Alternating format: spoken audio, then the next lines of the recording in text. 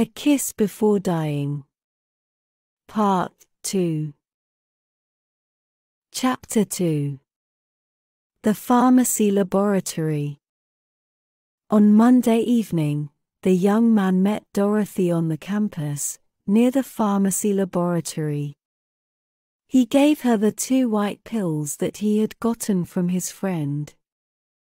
"You must take both of them," he told her. "Take them tonight. You'll probably have a fever for an hour or 2. And you'll probably throw up. But then, you'll abort the baby. What will we do if the pills don't work?" Dorothy asked him nervously. "Don't worry, darling," the young man replied. He smiled. "If they don't work, we'll get married right away." Dorothy put the pills in her pocket. "Do you want to go to a movie tonight?" she asked. "I'm sorry, I have to do a lot of work for my Spanish class," the young man said. "I'll help you," Dorothy said quickly. "I'll come to your room with you."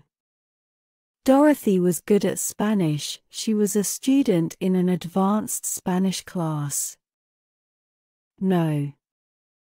I'll be okay," he said. "Go home and take the pills now. Then you'll be okay in the morning." Dorothy didn't understand. The handsome young man wasn't good at Spanish, but usually he didn't care about it. Why did he want to do extra work for his class now? And why wouldn't he let her help him? She was puzzled. Dorothy didn't argue with him. She went back to her dormitory. She sat on her bed, and she looked at the 2 big white pills. "I could lie to him," she said to herself. "He would never find out about it. I could tell him that I'd taken the pills and that they didn't work. If I did that, he'll marry me soon. We'd be happy, whatever my father says." But Dorothy didn't want to lie to her boyfriend. They were going to get married soon. And lying wasn't a good way to start a marriage. She got a glass of water from the bathroom, closed her eyes and took the pills. An hour later, she had a fever and a terrible pain in her stomach. After another hour, she threw up. But the next morning, she was still pregnant. On Tuesday morning, at 2 minutes after 9, the handsome young man was sitting in a lecture room on the campus. He wasn't really listening to what the philosophy lecturer was saying. He was thinking about Dorothy. Where was she? She was a philosophy student too, but she hadn't come to the lecture this morning. Was that good? The friend who had sold him the pills hadn't been sure that they would work. "If your girlfriend is 2 months pregnant, it might be too late," he'd said. "These pills are really for people who are only a few weeks pregnant." But she can try them, can't she? Perhaps she aborted the baby in the night, the handsome young man thought nervously. Perhaps Dorothy isn't feeling well enough to come to classes this morning. But at 9:15, the door of the room opened quietly and Dorothy came in. She was very pale. She sat down next to the young man and put her books on her desk. She wrote a few words on a page of her notebook, tore out the page, and passed it to him. "The pills didn't work. I had a fever and I threw up all night, but I'm still pregnant." The young man closed his eyes. He tried not to show his anger and despair. After a moment, he opened his eyes again and he smiled at Dorothy. He quickly wrote a few words on a page of his own notebook. "Don't worry. We'll get married this week." He smiled at Dorothy again and he showed her the page. But he didn't tear it out of the notebook. The young man was thinking hard. Dorothy would want to get married right away. He needed some time to think of another plan. "Oh, God," he thought. "I wish that the pills had killed her." And as soon as he had thought that, something inside him changed. Suddenly, he felt calm. He was in control of his future again. When the class ended, the two young people left the lecture room together. "We have to talk," the young man said. "Let's go into the town center. We can have some coffee there. I won't go to any more classes today. And you don't have any more classes till the afternoon." Dorothy was still pale, but she was happy and excited. "Let's get married tomorrow," she said. "No, that's too soon, darling," the young man replied. "We have to find somewhere cheap to live. We can't live in my little room. There's a trailer park on the other side of town. Some of the married students live there. I'll talk to somebody about renting one of the trailers. We'll get married on Friday. Then we can have a weekend together at a hotel and move into the trailer on Monday." "Do we have to wait till Friday to get married?" Dorothy asked. "It's only a few more days," the young man said. "Okay. I'll write to my sister Ellen tonight," Dorothy said. "I'd like to tell her my news right away." "That's not a good idea, Dorothy," the young man said. "If you tell Ellen about our plans, she'll tell your father about them. He might try to stop our wedding. You can phone your family after the wedding on Friday."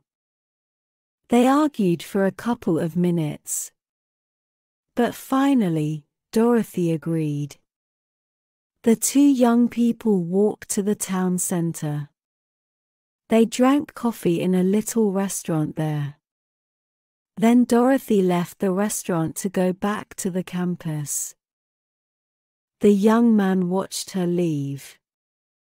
"I'm going to have to kill her," he told himself. "But everybody must think that her death is an accident. Or perhaps a suicide. Yes, people must think that she killed herself. Poor Dorothy." Half an hour later, the young man was sitting in the university library. On his desk were books about famous murders, and books about toxicology. He read them quietly for a while, writing notes in his notebook. When he left the library, he had a list of 5 poisons. Any one of them would kill a person quickly. Now he had to get a small amount of one of these poisons. Drugstores were not allowed to sell poisons, but the young man knew one place where he could get them: Stoddard University's pharmacy laboratory. The young man had never been into the laboratory, but he knew that there was a storeroom for chemicals in its basement. All the chemicals which were needed for the pharmacy students' experiments were kept there. And the final year students had keys to the storeroom. The final year students often did experiments without a teacher. The young man had to get into that room. So he'd have to pretend to be a final-year pharmacy student. From the library, he walked to the campus bookstore. On the wall of the store was a list of the books which students studied for their classes. He looked at the list for a minute. Then he bought a copy of the textbook which all final-year pharmacy students had to use. It was a tall, thin book with a green cover. He bought some white envelopes too. A quarter of an hour later, the young man was standing in the basement corridor of the pharmacy laboratory. He was pretending to read the notices on a bulletin board, which was next to the locked door of the storeroom. He was holding the tall green textbook under his arm, together with a notebook and the envelopes. He wanted one of the real pharmacy students to open the storeroom door for him. But that wouldn't be a problem. There were hundreds of pharmacy students. Soon, one of them would come to the storeroom. The student wouldn't recognize the young man, but this wouldn't be a problem either. They couldn't all know one another. There were 3 large final-year pharmacy classes. Whoever came to the storeroom would see the young man standing in the corridor with the final-year textbook. Whoever came would think that he was a final-year student, but a student in a different class. The young man told himself this and he tried to look calm and relaxed. But he was very nervous. He didn't plan a murder every day. After a few minutes, a pretty female student came along the basement corridor. She took a bunch of keys from her purse. At the same moment, the young man took his own bunch of keys from his pocket and pretended that he was trying to find the key to the storeroom.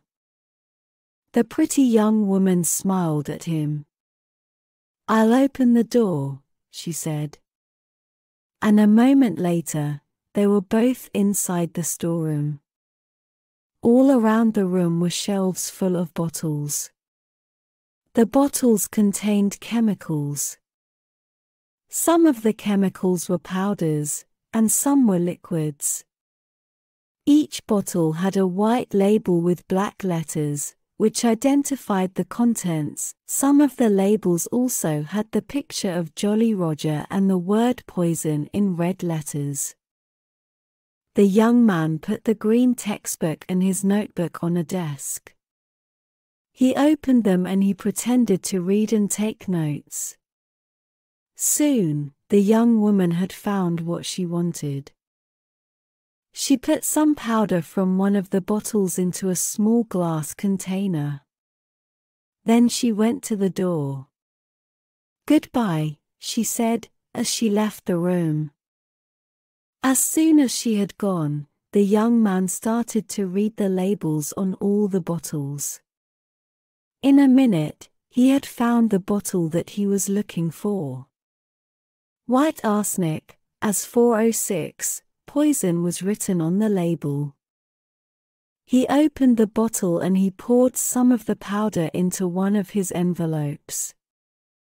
Then he found a bottle of empty gelatin capsules and he put a few of them into another envelope. A minute later, he was walking away from the pharmacy laboratory. He was no longer nervous. He was calm and relaxed again. His plan was going to work. In a minute, he had found the bottle that he was looking for. Next part will be continued tomorrow. Thanks for watching. Don't forget to like, share and subscribe.